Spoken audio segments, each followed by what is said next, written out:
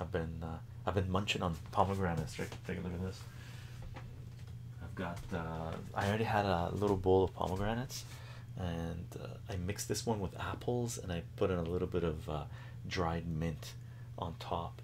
So pomegranates that I just this morning bought a whole bunch, put them in a big bowl. I brought the big bowl to show you guys. I had a as soon as I did it, I had a nice bowl of it, and then with apples and mint, fantastic, so good, so good.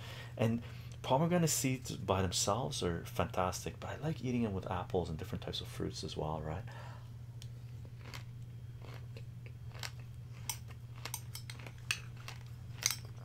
And the mint on top, so good, so good.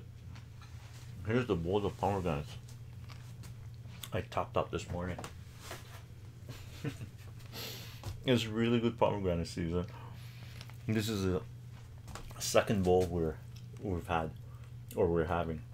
We already had 1.5 bowls. So basically, this was 8 large pomegranates. Uh, so good, so good.